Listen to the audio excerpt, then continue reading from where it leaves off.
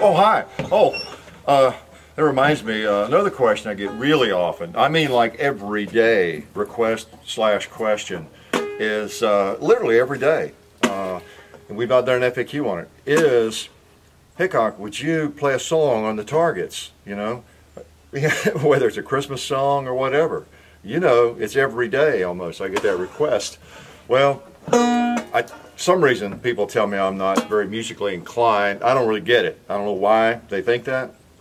But it'll be really, really difficult to do. Really difficult to do, even though I have kind of a knack. There's a lot of music, I guess the gene is in my family.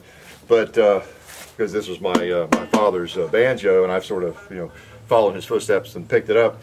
But as far as playing songs with those metal targets, that would be incredibly difficult to do anything that was really impressive, I think. Because it's where you hit the target, not only cutting and welding and getting smaller targets and the right size, but it's where you hit the target when you do it. It would just be really, really difficult. And of course, 10 Outdoors 9, who is very musically inclined as well, has done something like that. So I'm just going to leave it to him. If you check out his channel, he's done a Santa playing Jingle Bells.